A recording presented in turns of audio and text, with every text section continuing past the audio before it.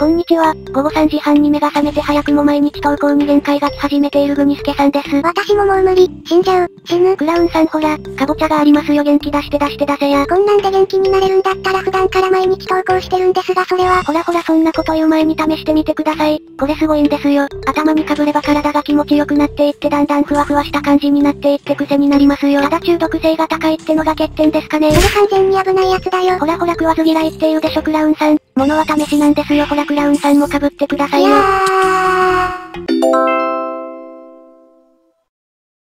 ちりつも。モンスターが多いのでとりあえずこの雪山にベッドを置いて、リスポーン地点を確保したいと思います。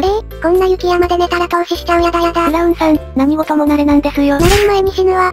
ぐへへ、そんなこと言いながらよく寝てるじゃねえか。寝てる間にいろんなことしてやるくらえ、手榴弾の雨。わわわわわわ何やってんですかちょ。いやー、クラウンさん疲れてるらしいので元気を出してあげようとしたんですよ。いや人が休んでる時にグレネード撒き散らすってどういう神経してんですか。クラウンさん爆発すると喜ぶかなって。私の疲れの半分以上がぐにすけさんのせいな気がする。まあそう落ち込まずに、元気出してくださいよいいことありますって。だからお前のせいだよ。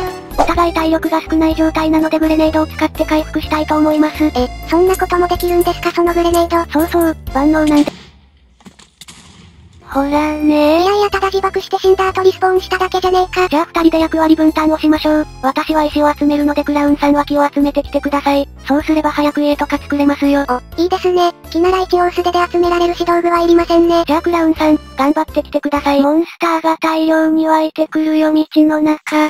一人で大量の木材を集める作業を。何怖いこと言ってんですかぐにすけさん。もういなくなってるの。なんで黙ってるの。ちょっと怖い BGM 流れてきた怖い助けて。何お化けなの。ごめんなさいクラウンさん BGM。勘違いしてたみたいですね。ちょっと、いい加減そのかぼちゃ外してくださいよ。はいわかりましたよ。